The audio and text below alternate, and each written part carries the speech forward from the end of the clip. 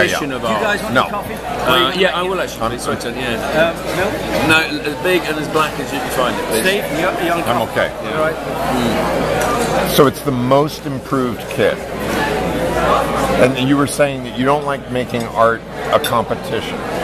You said... Are you filming? Absolutely. This is great stuff. This is great stuff. Yeah, no, I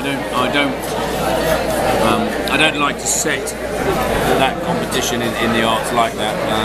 Because it's against yourself. I mean, you're trying to improve. You're trying to discover the artist within you. Is that the basic idea? Trying to liberate or improve the mechanics.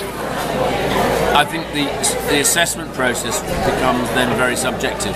Oh. Or very personalised. And so the other prize that we have is for the student that gets the most marks in the exam, and that makes it, I think, a little bit fairer to say that they have got to see the best marks. Right. But another piece of artwork perhaps doesn't get might touch someone much more than the one that got them. Exactly. Right. So yeah.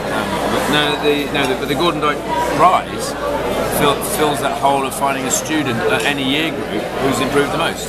So it tends to be the middle school students who maybe in a year or a term they've got it, the penny's dropped. Oh, so, that's who's winning it. How wonderful. So it's not the senior students, it tends to be the middle students. So I think that it's there to encourage, and because they know it's there, they think, well, how can I improve? And it helps feed our own program of being being self-critical in order to make their art better. That's wonderful news. So then they call it the GORDON Dyke. It's the GORDON Dyke Art Prize. Okay.